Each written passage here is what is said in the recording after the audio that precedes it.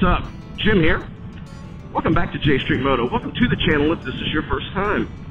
Do me a favor, like, subscribe, click the notification bell, share it with your friends. It's free for you to do and it helps my channel.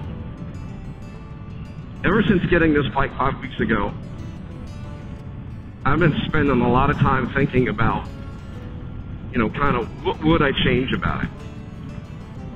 What don't I like? What things do I need to do to it to make the bike more mine? It's a good way to put it. Customize it. And if you own a motorcycle, you know, especially if you own a Harley, everybody does their own things to them. They customize them. They can customize the hell out of them. I'm curious. Drop it down in the comments. Are you the kind of person that when you buy a bike, you're immediately doing everything you can do at it? You're throwing the kitchen sink at it the second you buy it and take it off the showroom floor? Or are you the kind of person that spends time on the motorcycle trying to let it tell you what it really needs? I'm definitely the latter. And I'm probably the latter almost to a fault. So as I think about the 2024 Road Glide, here are my impressions after riding it for 800 miles. Is a good way to put it. And what things I know have to be changed. They're non-negotiables. First one, and this one's really kind of my only gripe with the 24 Road Glide. The stock stereo on this bike sucks. It does. It is not loud. You cannot hear it above 40 miles an hour. And I mean, it's insane to me. I mean, the Kuriakin Road Thunder X or Road Thunder Max that I had on my Road King Special is louder than the stereo by about, I'd have to say, 60 to 70%. Because I could at least hear that one running down the road at 80. With just a little teeny windshield on front. So yeah. Problem with it is, though, bikes are so new, no one's really got a solution for the stereo yet. At least one that increases the performance of the stereo. No one's really got a solution for it yet. I've been talking with Tim Henry over at Tim Stereo Solutions. He's the guy that, if you've watched the video, he's the guy that sold to me the solution that lets me fake out my CarPlay on the bike. Been talking to him, or keeping in touch with him, because they've got something they are just now going through testing with, and then they're going to start, kind of ramping it up to mass produce it. So I think a solution's going to be coming out soon. So that's the first thing I need to change on the motorcycle. The second thing I need to change is the windshield. It's just a little too short.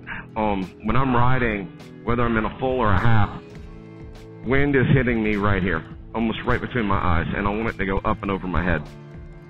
I will want to replace the windshield before I do anything on the stereo, because there's a possibility that maybe the reason I can't hear the stereo above 40 is because the wind noise is overcoming it. I don't know. The windshields are going to be available probably before the stereo equipment is, so I'll most likely be swapping the windshield out first. I'm looking at going with Clockworks. And the ones they make for the 23 CVOs fit the 24 Road Glides. So they already have windshields in stock. I was trying to figure out exactly what height I need. I was over there we were over at Rick Rack yesterday, hanging out with those guys, and sat on the bike they're using, kind of like their prototype or testing bike where they put all their parts and stuff, and the one that they mess around with. Was sitting on that Road Glide, which is a 24 as well, with the windshield they had on it from Clockworks, and I think that one is the right size. I want to say it was a 12 or 13. So I might be able to go ahead and get the windshield now. It's a possibility.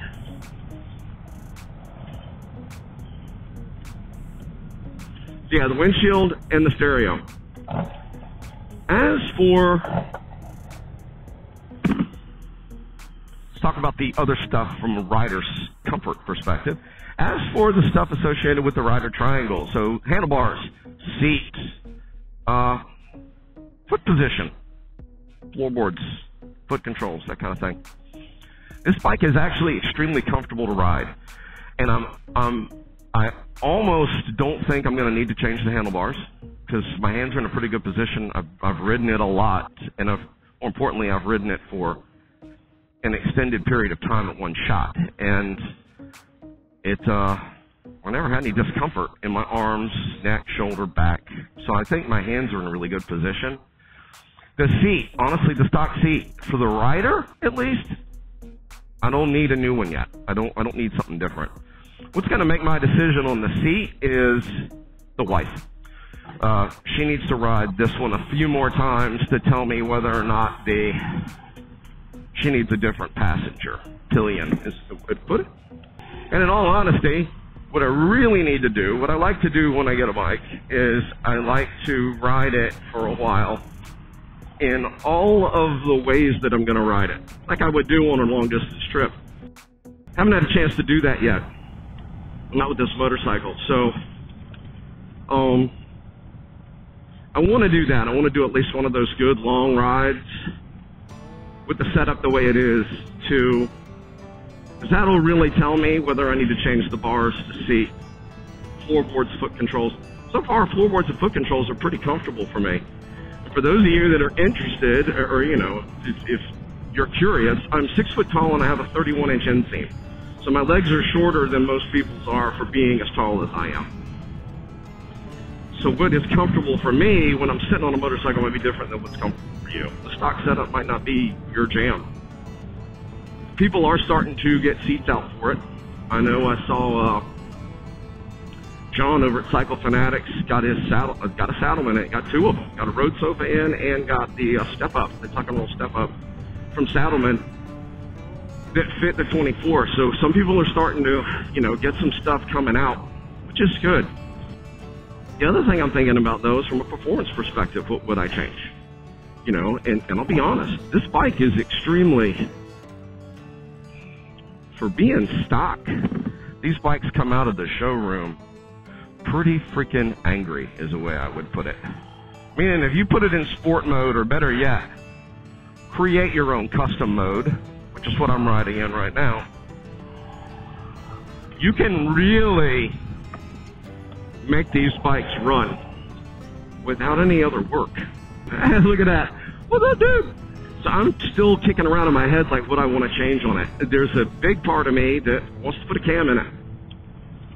You know, new lifters, tappets, basically do a stage 2.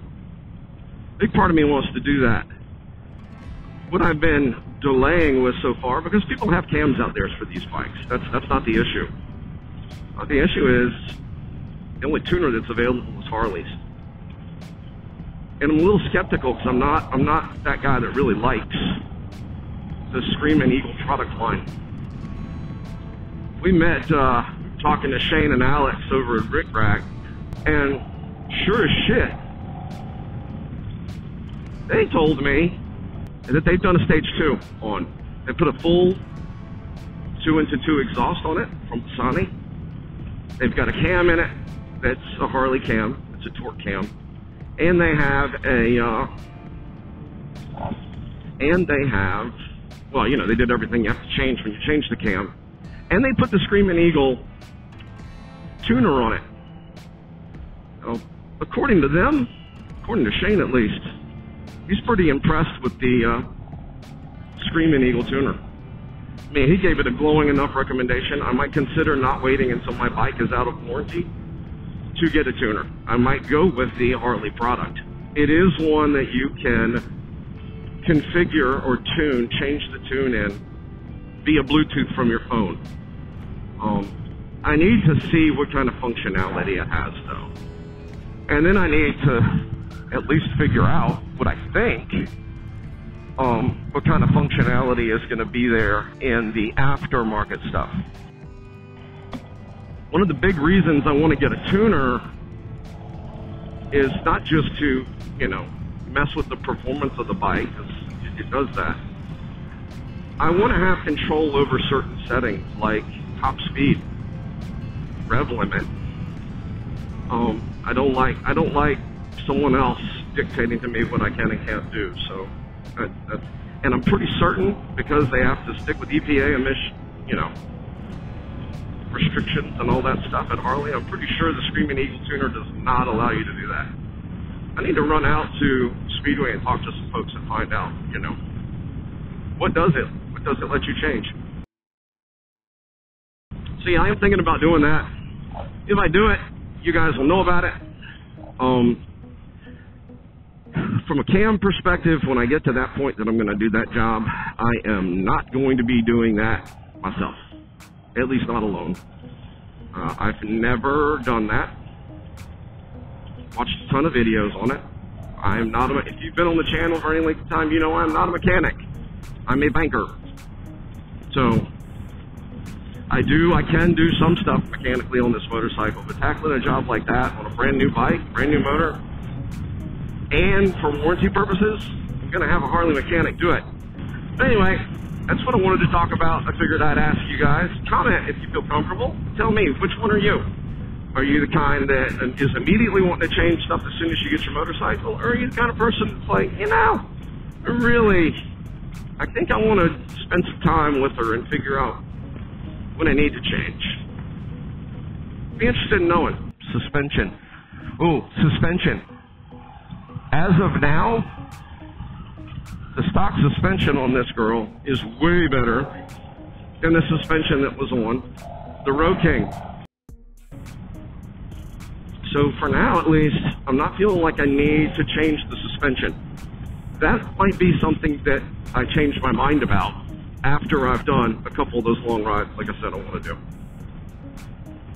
Anyway, I'll close it out here. Thanks for watching. Like, subscribe, click that notification bell, share it with your friends. Always ride safe. Yeah, ready? 1, 2, 3, shoot. Ah.